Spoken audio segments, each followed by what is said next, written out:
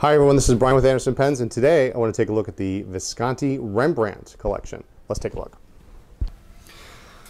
Okay, here we have the Visconti Rembrandt Collection. Comes in 6 standard colors. We have red, orange, ivory, purple, black, and blue.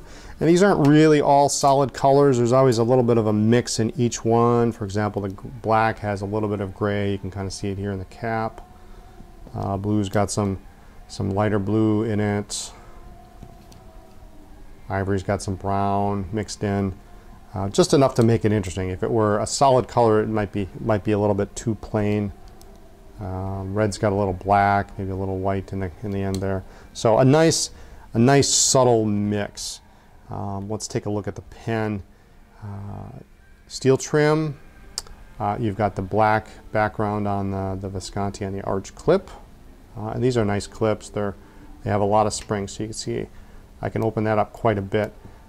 These do almost require a different style to put in your pocket because they fit flush to the cap, so you can't just slide it into your pocket like you can some other pens. But with a clip like this, you can put it in your jeans pocket, or you can put it if you got a shirt that's a little bit thicker. You don't have to worry, this thing will slide in easily. It has Rembrandt on the cap band on the top, and a little design there. And on the top, it does utilize the My Pen system. So if you wanted to, you could remove this jewel here. Comes with you can remove it with a magnet. You could get your initials. There are a number of other components to the My Pen system, jewels and precious metals and things like that you can put in there to personalize your pen. And we've got a sort of a pseudo matching jewel on the end that's not removable. Kind of finishes it off here. Cap is magnetic, just like the Van Gogh's, which is kind of nice, and it stays together. It's pretty tight, so pretty strong. It posts nice and securely. This thing's not coming off. You don't have to worry about it. There's no question about it. And because it's magnetic, there are no threads, of course, which makes finding your place on the pen quite easy. You don't have to worry about getting those threads digging into your fingers. It's got this tiny little bump here. I don't even want to call it a step.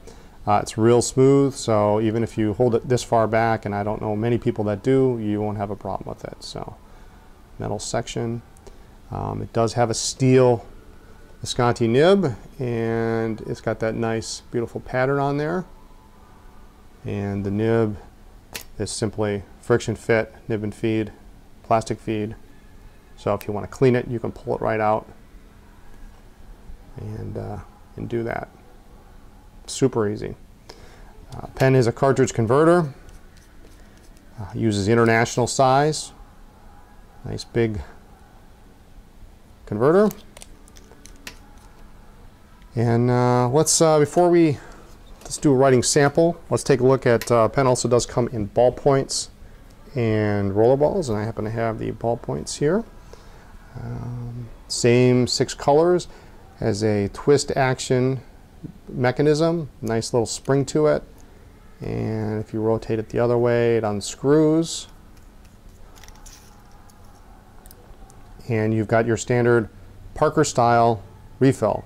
So you notice it's got that little ratcheting type end there. So Parker style refills can be found pretty much everywhere. So if you haven't stocked up and you're in an emergency, you can get them just about at any office supply store. Same clip, really just a really nice, classy looking ballpoint, I think, with a little bit of flair. Let's ink this guy up and see how it writes. This one happens to be a medium nib, and we are going to use for this experiment Visconti Blue. Now, if you've never seen or used these bottles before, you see it's got the Visconti V style bottle. There's a little platform that the bottle sits in, but as you can see, it can get kind of tipsy. This is a great bottle for filling your pen all the way down to the bottom because it's just funnels it right down to the end here. But it can be tricky to to hold the bottle to make sure it doesn't tip over. So especially when you got one hand on the pen, one hand on the converter. So what little trick we found is you can just do this. You can put it right inside, invert the top part of the container, and just slide it in. Now this won't slip out. So I'm going to unscrew this. Yeah, put it like that. That way you don't have to worry about that. You can keep your hands on the pen.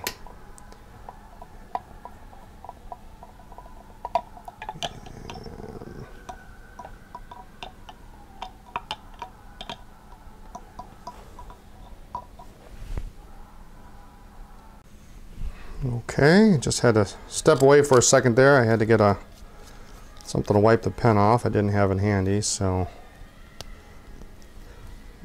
let's move this off to the side. Got my ink, and let's it's a really, really smooth medium nib here. For a steel nib, it's really outstanding. I don't really feel much of anything in the way of feedback. I am using the Visconti test pad. It's a firm nib. There is no flex to it.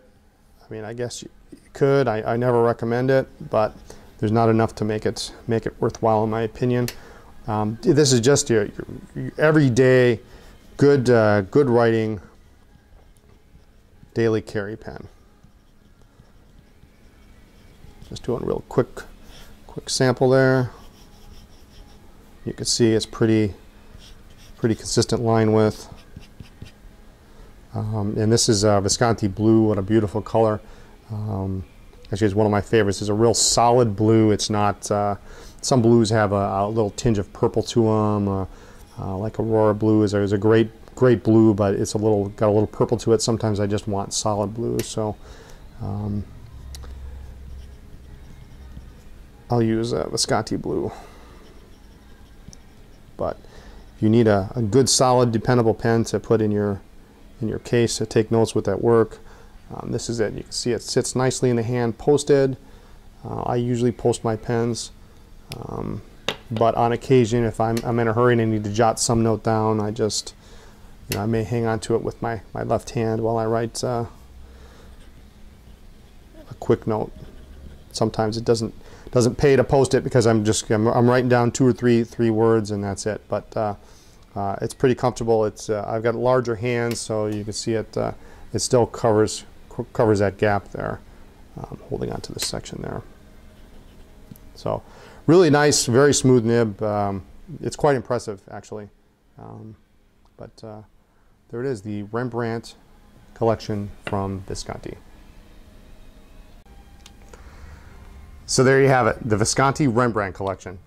Be sure to check us out online at andersonpens.com, in the store, or at any of a number of pen shows nationwide.